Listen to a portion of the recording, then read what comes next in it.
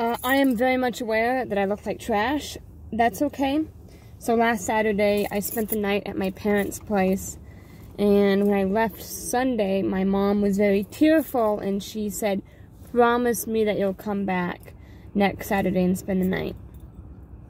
So I'm in my car, getting ready to go to my parents' place. Usually I tell my mom, yeah, I will. But then I don't. And she doesn't say anything. So she probably doesn't even know I'm coming. So, we'll see what she says when I get there. I'm very happy that sun's coming out.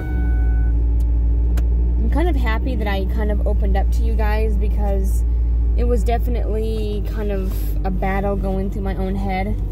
I just didn't want to say anything, you know? So, now that I said something, I feel different now. I feel like I can't hide and pretend that I'm doing this on my own anymore. Because I think that's what fed my failure, was the fact that no one knew about it or didn't know a whole lot about it. So I felt less willing to give up. So I feel like I'm in a different light, as you can see, by the light that just shined the moment I started talking about this.